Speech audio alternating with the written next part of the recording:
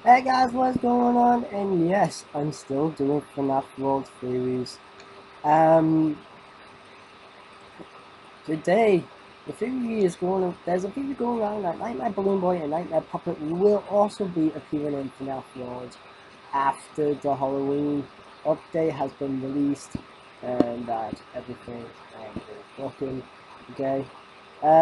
So he might be actually, um, releasing them onto FNAF World as hopefully DLC characters because they're obviously Nightmare. Because why not the Puppet and Balloon Boy be not in Nightmare Balloon Boy not be playable characters for FNAF World? Um, if we go back to FNAF World, if it doesn't freeze up on us, hopefully it doesn't. There we go. So hopefully Nightmare Balloon Boy and Nightmare Puppet will be playable characters.